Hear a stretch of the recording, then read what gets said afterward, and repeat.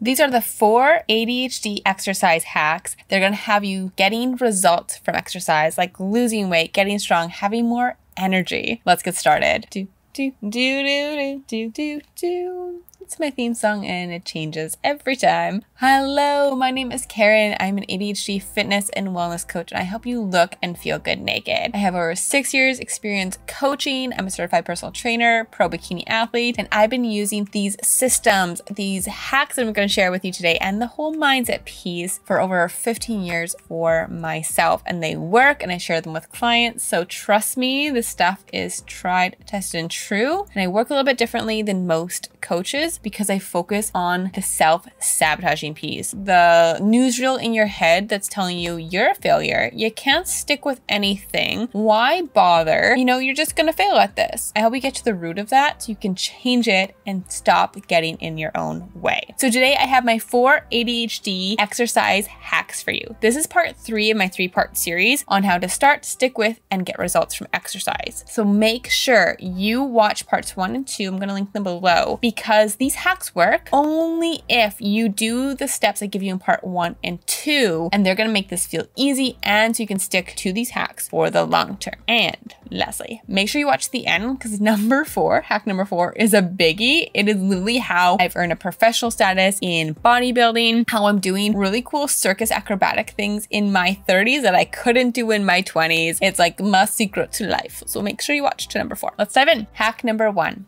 Work out as soon as you get up. Now, this does not mean you have to work out at 5 a.m. This could be 5 a.m. It could be 6 a.m. It could be 9 a.m. It could be 1 o'clock in the afternoon. I don't care when you get up, but working out as soon as you get up is going to be game-changing for you. The reason this works, we know that exercise gives us dopamine. We feel so great after, right? You're energized, you have focus, you feel in control, you just feel happy, that high you get from moving your body. But if we leave it for later in the day, there are so many things that can throw us off. We have to pick our kids up early from school, we're tired, we get out of work late, we just tell ourselves we don't want to, we'd rather sit on the couch, or all the steps involved to, getting your shoes on, going to the gym is just so overwhelming, we'd rather just not do it. We feel paralyzed. So if we do it as soon as we get up, it's this anchor point, meaning nothing is coming before that could potentially throw us off track, or even before our brain can get going and tell us not to do it. The anchor point is waking up in the morning, because you're always gonna wake up. I hope you always wake up. I hope this isn't your last night.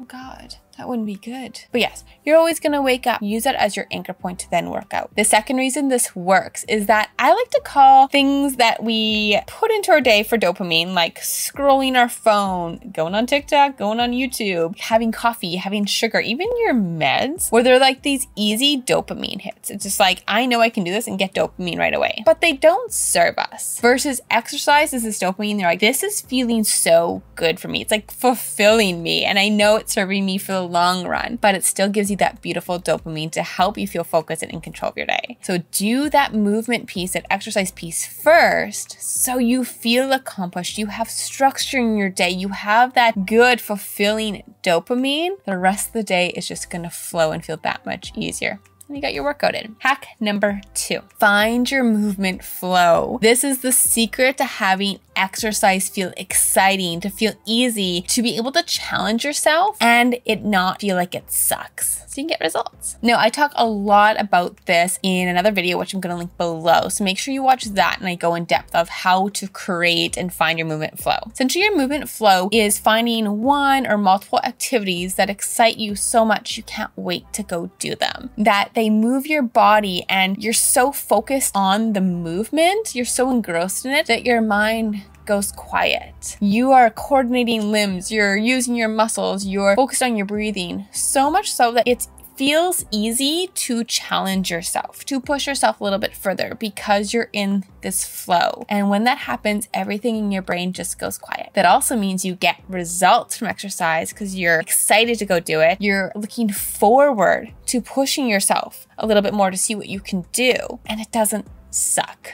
So the hack number 2 is find what your movement flow is. That literally is my secret to having exercise feel fun and easy and getting results from it. Hack number 3, stick to your fitness system for 12 to 16 weeks. In video 2 of this series, I talk all about your fitness system, how to create it, what it is. So make sure you go watch that first before this video. So essentially your fitness system is the exercise routine that works for ADHD. It's gonna work for you. It's like your blueprint. It's gonna tell you what to do and when to do it. The reason you need to stick to this for 12 to 16 weeks is because this is going to prevent you from second guessing. Before you created a workout, you've planned it out, we're good at planning. You do it for 1, 2, maybe even 3 weeks, and then you second guess it all. And when you second guess it all, you start to go back down the rabbit hole looking for the perfect workout program and then get stuck in exercise paralysis and you don't do anything. And if you're consistently inconsistent and are in that paralysis stage, you're not getting results. We know we need to consistently do something to get results. So just avoid the second guessing and the paralysis and stick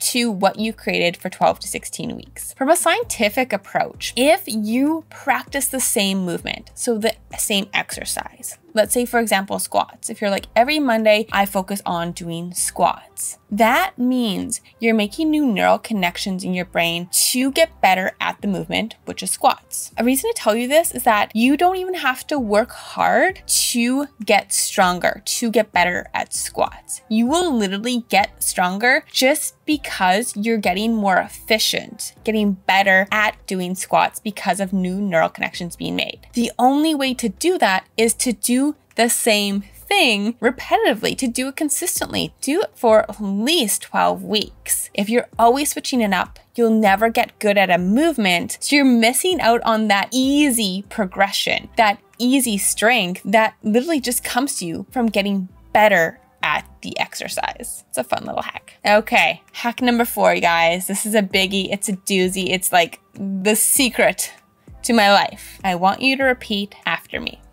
I will ignore all the shoulds. If you follow all of these hacks I share with you today and do the steps I share with you in part 1 of the series and in part 2 of creating your systems, I promise you exercise will feel easy. You'll be sticking to it for the long term, getting results, and it will feel fun. It won't suck. It won't feel overwhelming. You won't be paralyzed. But what will happen? This will happen. A friend will tell you something, or you'll find online something that goes against what you've just created for yourself, what I've just told you. And that's okay, it's gonna happen. But what I don't want you to do is then to second guess it all, to throw your entire plan, to go down the rabbit hole again, trying to find that perfect workout program, the perfect workout schedule, and fall back into exercise paralysis, feel so overwhelmed, and then do nothing. That's what I don't want you to do. And the way not to do that is to ignore all the shoulds, because this formula I'm giving you works. I've been using for myself over 10 years. I give it to clients and they are losing weight. They are getting strong. They have more energy to go play with their kids.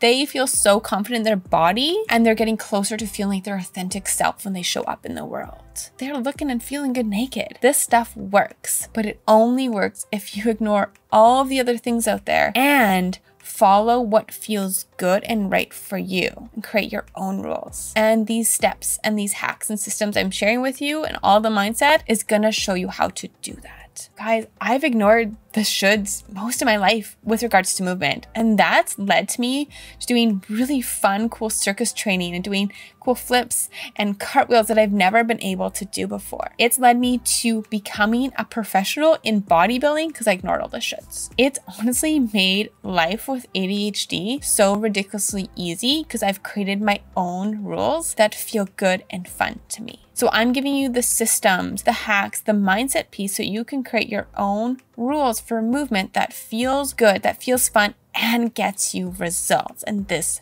works, I promise. Now, to be honest, the majority of you are not gonna follow these hacks. You're not gonna go to videos 1 and 2 and implement those strategies. You're not gonna follow the steps I give you in all my other videos. Guys, I'm sharing all of my secrets that I personally use, all the things I share with clients who've had so much success with losing weight, getting strong, feeling and looking good naked. But most of you aren't gonna do this. And the reason you're not is that you're terrified. You're scared that what if I try this and again, it doesn't work?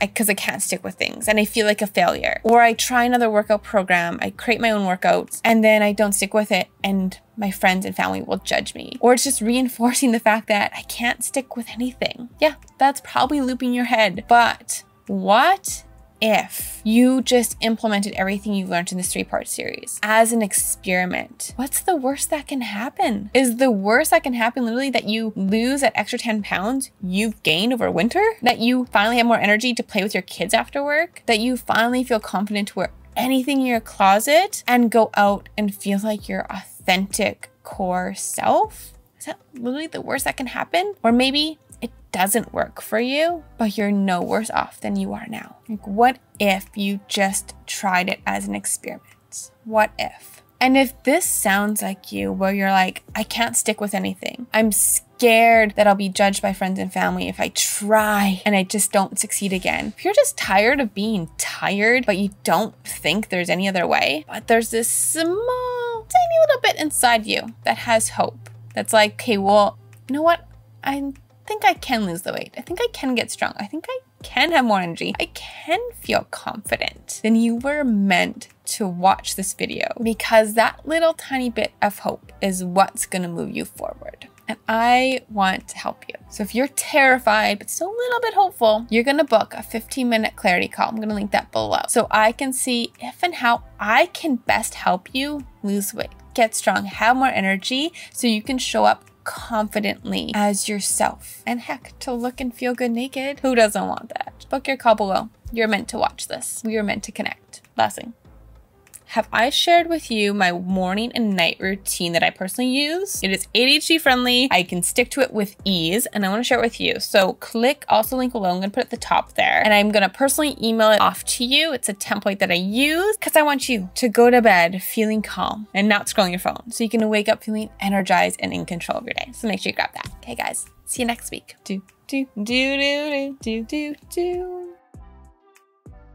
Let's do that number 1 again. Let's do that again. Let's do that again. Actually, let's do that again. Do that again. Luna, how you doing? You good? You good. Let's pause there for a hot moment. We're just redoing this a million times here. You're welcome. One moment. Cool.